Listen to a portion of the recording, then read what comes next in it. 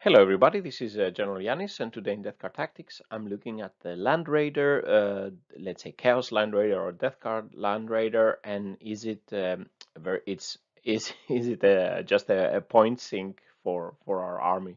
So let's take a look. So today, the last day of the month of March, and first of all, a very big thank you for all the good feedback on the 2000 point battle report and the post-battle analysis. I was really happy to hear your comments, and it's nice that you appreciated the short format and could see some of the battles. So I really enjoyed that. So I wish that the restrictions soon will be lifted to be able to play more and try different lists and maybe bringing you more reports. I will be taking a short Easter break, so no videos over this weekend. And on the week after Easter, I already have a few 650 points Crusade battles lined up to try the new rules in the Crusade. And maybe I'll make some small battle reports of that following up on Death Guard on Crusade. So in this video, as I said, I will be reviewing the Death Guard Land Raider, looking at the stats and weapons, the buffs and synergies, the durability, and because also it has a transport capability, I will also be reviewing those. And it's interesting when I looked the first time I saw the Land Raider, I immediately thought of the First World War, or at that time Great War, the first tank. So I guess this is an even older design than the Rhino. So with a side sponsons, but of course this was not last cannons back in the days. So are the Death Guard Land Raiders, are they worth their staggering 285 base cost? Let's take a look. So let's start with the base stats of the Land Raider. So the base cost is 285 points, and it's a model with a lot of wounds. So it starts with 16 wounds, and therefore it has brackets. So in the first bracket, it can move 10 inches. It has a 6+ weapon skill, so it's not a melee option, let's say. The ballistic skill starts at 3+ and is degrading down to 5+ when there are only 1 to 4 wounds left, and between 5 and 8 wounds, it has a 4+ ballistic skill. Strength 8 and toughness 8, so this is a good toughness and yeah, a tough vehicle to bring down. 16 wounds, as I said, and plenty of attacks, but it's difficult to use them, of course, with a weapon skill of 6+. So 6 attacks, D6 attacks, and D3 attacks as it is degrading. 9 leadership and a 2+ save, and it doesn't have an invul save. And it bears the contagions of Nurgle, so it spreads the -1 toughness contagion, and it has an explode on a 6 before the units disembark, and the units, enemy units within, the units within 6 inches of the Land Raider get D6 mortal wounds. So it can deal some mortal wounds, and maybe we can use the forced explosion if we need it with this one. So it has the contagions, but it doesn't have disgusting resilience, which is a pity to further improve the good toughness and the high number of wounds. If we look at the keywords, it's a vehicle, bubonic Astartes, a transport. It has the Death Guard and Plague Company keywords, of course, and then it has the interesting Machine Spirit keyword, and there is a stratagem specifically for a Machine Spirit unit, and this keyword is only in one of our units, so they could have just written Land Raider. Basically, it has the smoke screen keyword, allowing also to use a stratagem to pop smoke. Chaos, Nurgle, Heretic, Astartes, etc. The standard Death Guard keywords here. And it has also a transport capacity, 10 Plague Company Bubonic Astartes infantry, for example, Plague Marines, and Terminators and Possessed can also be transported, but these models take the space of 2. So basically, you can have 5 Terminators or let's say 5 Possessed. So unfortunately, you can't put 10 Possessed, for example, in the Land Raider. If we look at the weapons for the Land Raider, they are quite fixed. So the Land Raider has 2 times a twin las cannon. So basically, the las cannon is the twin las cannon is a heavy 2, 84-inch range, strength 9, AP -3, and the variable damage D6, which can be very high and it can also be very low when you most need it. So basically, with 2 times the twin las cannon, the Land Raider will be shooting 4 las cannon shots, which is quite okay. It also has a twin heavy bolter, giving heavy 6 shots at 36-inch range with strength 5, AP -1, and damage 2. So this is quite a good anti, let's say, marine infantry, space marine 2 wound type of infantry weapon with a strength 5. On top of, so this is basically the standard configuration. You can't really change anything on the main cannons. So the only thing you can do is you have options to add a bit more weapons. You can add a Havoc launcher for 5 points, which is a cheap blast weapon, let's say, heavy D6 shots, blast, strength 5, AP 0, damage 1. Or you can add some combi weapon on top for 5 or 10 points. You can add a combi bolter, etc. I've not looked so much into those as we are already at a very hefty cost of 285 points. So as I said, no disgusting resilience, unfortunately, but high number of wounds, toughness 8, 4 last cannon shots and 6 heavy bolter shots, and we can add a combi weapon or Havoc launcher, and it can also transport infantry. So looking at the damage that it can do in long range shooting, let's say 24 inches and further back, not point corrected here. So this is the expected damage for the Land Raider. So the orange here we see 2 times the twin last cannons, the damage they are expecting to do versus various targets. So if we're looking, for example, at a Gladiator, a tank, or a Lehman Russ or something, it should be able to do 5 wounds on that with the 4 shots. The dark blue is the twin heavy bolter, so this one can do a little bit. It's better against the 2 wound type of infantry, and it's not so efficient for vehicles and tough targets. And the light blue is the combined damage output of the 2 weapons together, so 4 last cannon shots and the 6 heavy bolter shots. And we see that for most of the targets we will be doing, let's say, 4 to 6 wounds and a bit more here for the weaker targets here. But around, yeah, so the total damage will be 4 to 6 damage wounds versus most target analyze and not point corrected. And normally because the point cost, as I said, is so high to begin with, I wouldn't add extra weapons on this.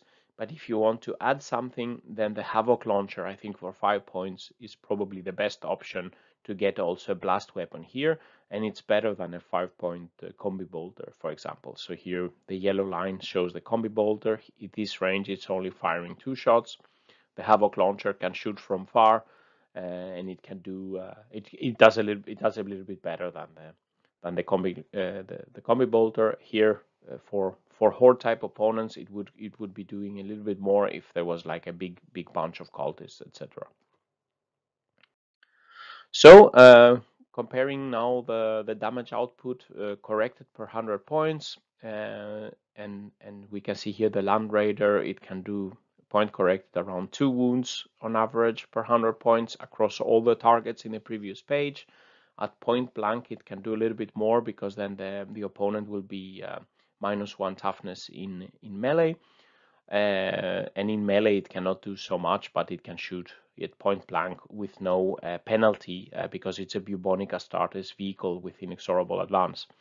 So and then if we compare, if we add the Havoc launcher, we get a little bit better damage output, but we can't shoot it in point blank.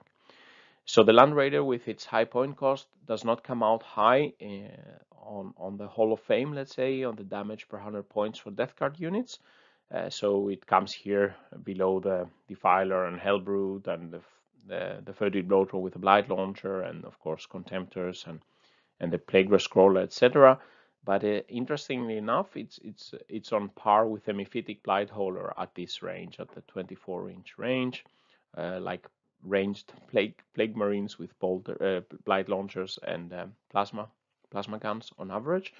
But at shorter range, it falls further behind the rankings because some other units can shoot more things at 12-inch range. And it's of course not a melee unit, it cannot do so much in melee, but at point blank it doesn't suffer from the -1 to hit with heavy weapons because it will get inexorable advance, and it benefits from the -1 toughness contagion. But all in all, if you just want to add a lot of wounds to the opponent from long range, then the Land Raider is not your optimal or most efficient choice. So some synergies or some stratagems abilities with other Death Guard units and rules. Of course, it's not a core unit, so it cannot benefit from auras. Most of the new auras are for core units. It's not a demon engine, so there are a few stratagems and etc. we can use with demon engines, so we can't use them on the Land Raider, but it is bubonic Astartes, so it can score some secondaries, etc. And if we look at the stratagems, as I said, because it has the machine spirit, we can use unclean machine spirit in the command phase, and basically the model is assumed to have full wounds remaining for purpose of determining which profile it's using. And basically this is only for the Land Raider, but this can be quite good even if it's bracketed. Then we can use it to get our move to the high movement, and we can always shoot with a 3+ for this command stratagem. So quite interesting if you have the Land Raider to consider using that if it's bracketed. And then putrid detonation, like any other vehicle, it would cost 2 command points to make it auto-explode if it's really surrounded by high-value targets and you want to do D6 damage. Maybe it could be situationally interesting. And then the foul smoke screen, it has the smoke screen keyword, and in the opponent shooting phase, you can pop the smoke screen and protect the Land Raider from -1 to hit, making it more durable. And if it transports any valuable content, then you maybe want to use this to save it. And then contagions and relics. Of course, the Land Raider, as many other units, will of course benefit from enemy units potentially being in the contagion range of other Death Guard units.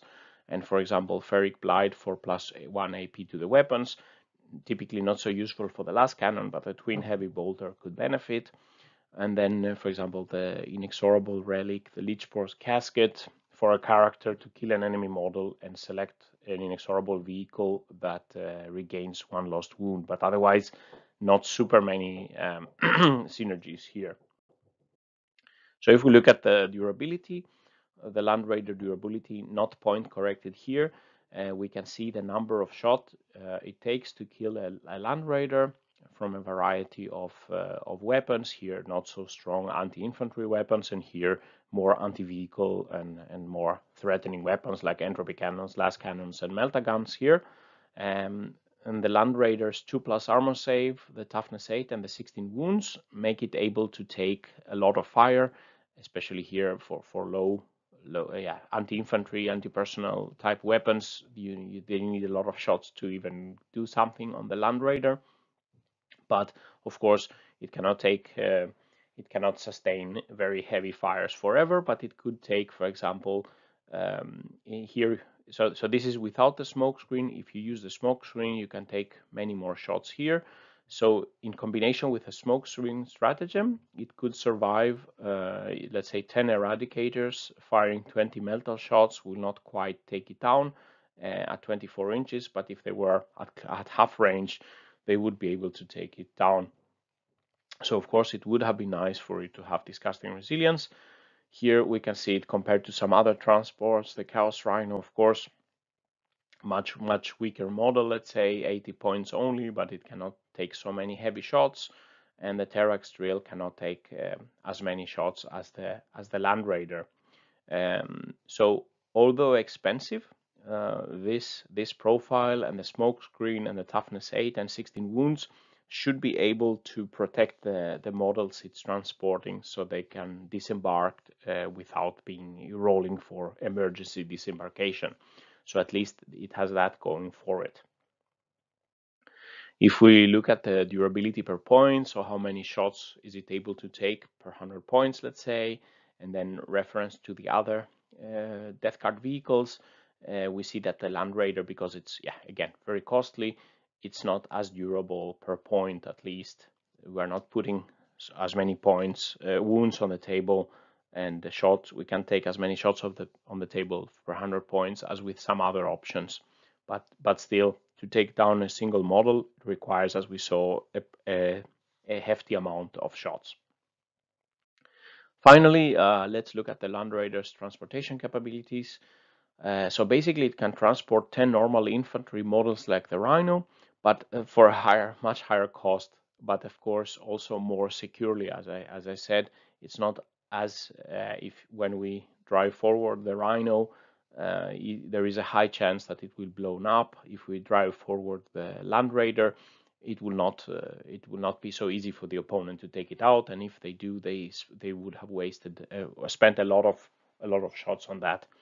It could have been helpful if it had, let's say, a higher transport capacity to allow for a full Plague Marine squad and support characters, for example, because you're paying a lot of points. It would be nice to be able to pull a hefty combo when you disembark.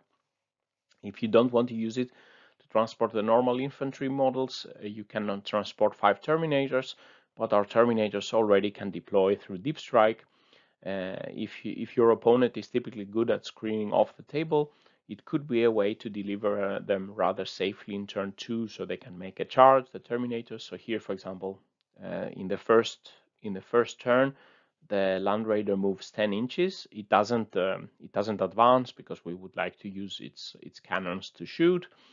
And then at turn 2, having survived probably some shots, the Terminators disembark 3 inches and move 5 inches away, bringing them 18 inches away from the start.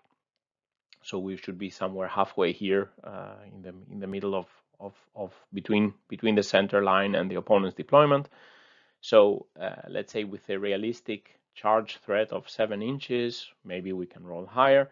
We could be threatening something just inside the enemy's deployment zone and maybe have a better charge than if we deep strike and we needed a 9-inch charge. So maybe it could be 5 Blight Lords or maybe a Death Guard and a character. But again, if it's blowing up and we're starting losing this type of models for once, then it's not very useful. But it could be an alternative way to bring Terminators up the board.